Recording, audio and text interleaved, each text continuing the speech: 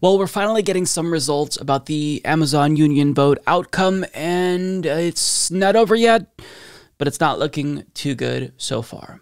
So as you can see here, we have 463 yeses to 1,100 no's. Yeah, this is very, very disappointing.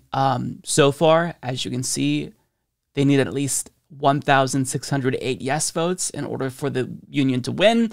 The New York Times explains the first ballots counted in a closely watched bid to unionize an Amazon warehouse in Alabama were heavily against the effort, according to an unofficial tally of the results by the New York Times. More than 2/3 of the first 600 votes to be counted were against unionization. The ballots are being counted in a random order in the National Labor Relations Board's office in Birmingham. The union seeking to represent workers said late Wednesday that 3,215 ballots had been cast, or about 55% of the roughly 5,800 workers who were eligible to vote. Hundreds of ballots are being contested, mostly by Amazon, according to the Retail, Wholesale, and Department Store Union. So it's not looking good so far, and of course Amazon is contesting the ballots, but they've done more in terms of trying to sabotage the effort, aside from their public union-busting efforts.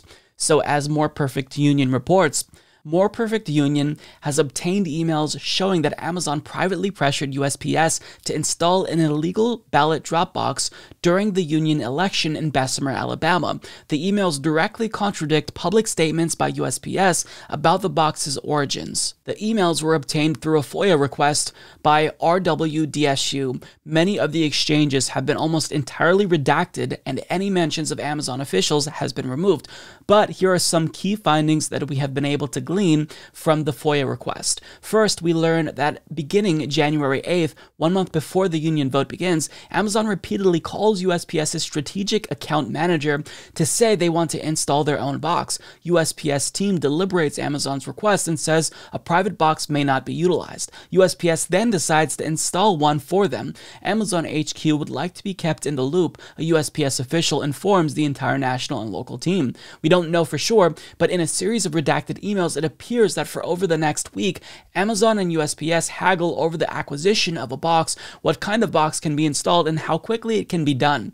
On February 3rd, a USPS official sends an email stating that it is dedicating time and effort to physically altering a collection box that would meet Amazon's needs. USPS says it is hollowing out a box that would allow for bulk mail ballot collection. Amazon demands USPS install the box by February 7th, one day before the union vote was to begin. USPS says it is working with Amazon to place that box in a convenient location on the Bessemer campus. As we documented with Grim Kim, Amazon had the ballot drop box installed in violation of explicit guidance from the federal government. The box is installed the evening of February 9th, late at night, under cover of darkness. The mailbox was critical for Amazon's strategy because it wanted to pressure employees to bring ballots to work that they'd receive at home in the mail. By doing this, they could then pressure and monitor employees to submit no votes.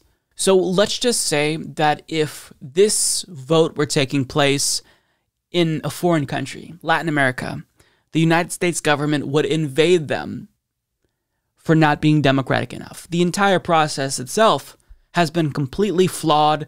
There's been zero transparency. There's been fuckery and shenanigans from Amazon. And if they win, it's because, there's this power imbalance, and that's deeply frustrating.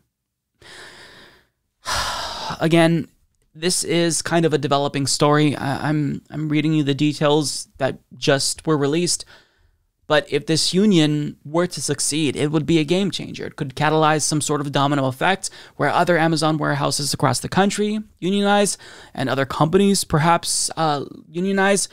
But this is why Amazon fought it tooth and nail. They know that this could open the floodgates, and they don't want that to happen. So it's, a little bit disheartening. We don't have all the votes yet. They're being counted randomly, but just off this preliminary results, Amazon is looking poised to win. And that's because they have done so much to manipulate this effort. Really disheartening. There was a chance that labor could have at least a victory here when it comes to Amazon, but doesn't appear that that's the case. I hope that the situation changes, but right now, not looking too good for the Amazon union effort in Bessemer, Alabama.